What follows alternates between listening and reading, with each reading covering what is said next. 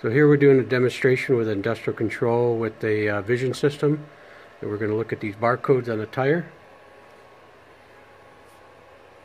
And as we look at these barcodes here, these tires are going to be moving down a conveyor.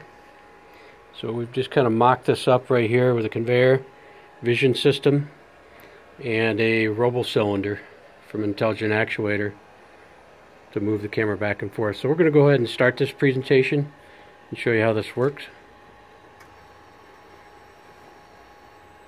So right now this camera is moving along as the tire moves, and we're following the ID of the tire to look at the barcode, strobing the light.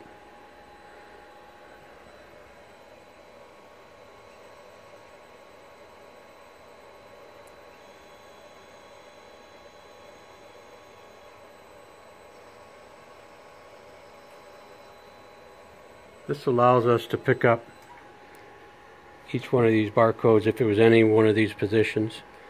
And this could be a tire coming down where we have a stack of 1 up to a stack of 9 of them, in which case we're going to change this lens out with a motorized lens, and then the light we're going to change out to have an analog feed to increase the intensity on the light through analog as well.